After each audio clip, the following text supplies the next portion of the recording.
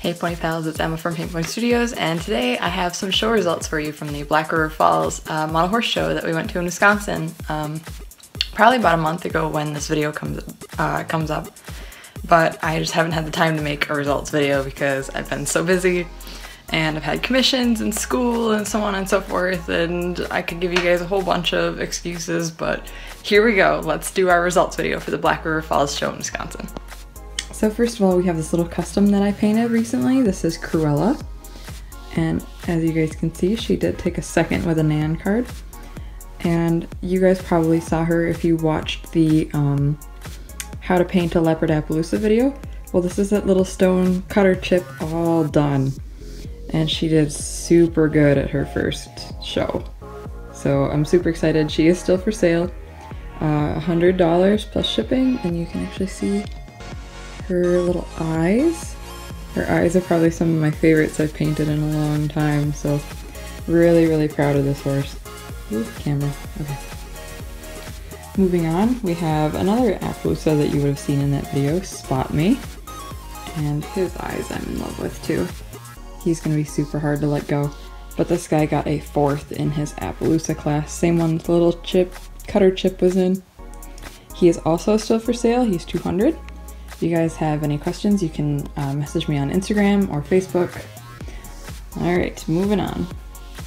Next we have Zeddymore, another little custom I did. I believe I also took him to Stone Age Live this summer, so he's probably in that video. His mother is not painted yet. I have not had the time to actually do any sculpting on her, so for now this guy is not for sale, and he won't be for sale until his mother gets done. Now this is Framed in Perfection. She's a custom that I actually bought. I did not paint her myself. I bought her probably when I was like 11 years old at one of the first model horse shows I ever went to, and she's absolutely adorable. As you can see, I got to do some little like touch-up paint job on her tail there. It kind of got rubbed off, but she never fails me as a little Tennessee walking horse baby, and I absolutely love her. Alright, and for those of you wondering how well the new Briarfest models show, my Saffron, as an Australian stock horse, took a 1st and then got the section champion in the stock division. So this is Butter Rum, named after a type of granite. I work in a kitchen shop part-time, so some of my horses have some kitchen shoppy names. But yeah, I showed him as an Australian stock horse, and I'm super happy with the result. And just, I love this guy a lot in general, and I was hoping that he would place so that I wouldn't have to sell him. So now I get to keep this guy, and I'm ecstatic. I absolutely love him. I love him more than I thought I would. Moving on to Icicle. Little Icicle Jr., named after a DC Comics character, Young Justice character. He took 1st in his class, then got the Breyer Pony Long Ears and Exotics section champion, and then he took overall reserve champion, overall Breyer reserve champion at the show, which was super exciting because he doesn't typically get more than a 2nd place. I don't know what it is. I think some people just don't like placing bouncers, but he's probably my favorite bouncer and my only bouncer currently until I get my custom done that I was planning on making. So there we go. Bouncers do win classes.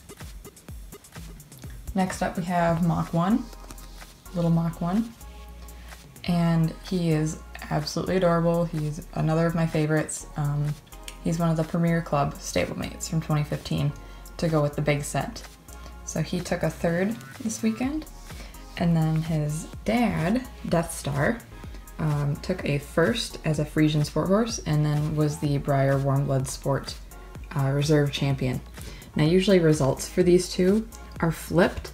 The baby typically does better than he does, but I guess at this show it just goes to show you that judges have their own opinions as what makes the better horse. Our first Peter Stone for today, other than the little custom I did, Megan, hello Megan, as a British riding pony. She took a 1st in her class, This is another horse that I'm absolutely in love with, and I picked her up for like 25 bucks at the Clarion one year at BreyerFest, and she has not let me down. For those of you who saw some of the Equilocity stuff, this is my trophy model from Stone Age Live. This is Wham Bam Thank You Ma'am, and she took a third in her part Arab class this past show, and still loving that little chestnut baby. Moving on, my most successful drafter. This is Pamplemousse, or as I call him, Soleil. And he took a first in his class as an American cream draft. Now I've seen some people show him as a Gypsy Vanner with mixed results. I typically get first or second with him if I show him as an American cream draft. Sometimes American creams, they are much lighter than this. That's why you have to have documentation with it. If you don't have documentation with it, it may not work, because this guy is actually on the darker side of American cream drafts. So if you document it and say that, it does tend to work. And Whisper took a second in his class. Now, normally I will show a Camarillo White as an other light because they have a lot of Morgan and Spanish influences. But this particular show wanted him in the stock division, so he got a second in other stock. And the Breyer love of my life, my absolute dream horse, Acadia, or Paladin, as I call him, my beautiful Paladin. I showed him as an American Warmblood for this time around. I had been showing him as a Swedish Warmblood, and he just so happened to place first in his class as an American Warmblood, so I think I'm going to stick with that from now on. And my glossy prize model, Rachel Alexandra, or Bleeding Hearts, took a second in her Thoroughbred class, the lovely lady that she is. Oh, sorry about the shadow, guys. I have an overhead light right here, so it's a little bit tricky. Loki, or Mischief Managed, as I like to call mine, I typically show as a Celle Francois. So he took a third in his Peter Stone, I believe it was European Warmblood or European Sport class. And another horse that I absolutely love to death. I'm so happy I snagged one when I did. He also places really well for me all the time. Another BreyerFest horse, Indu. I lucked out and got a glossy Indu, as you guys probably saw in our BreyerFest videos, and as you can see now. And I show him as a Trakehner. I found a really nice reference photo that works incredibly well. And so he got a third in his class, the same class that Paladin over there was in, actually. So I took a first and a third in that class with both of the same mold. Just goes to show that some judges really like certain molds. Moving on to Catrax.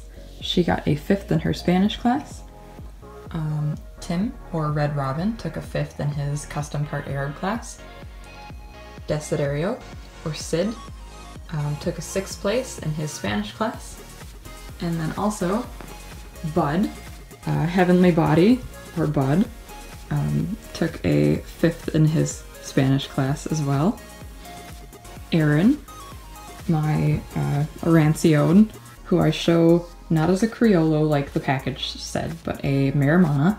It's an Italian light breed. If you guys have a horse on this mold that you're looking for a breed for, definitely try Marimana. It really works. I've had a lot of judges come up to me and be like, oh, I've never heard of that before. That's a really clever breed choice, so go ahead and try it. Give it a shot. It works pretty well.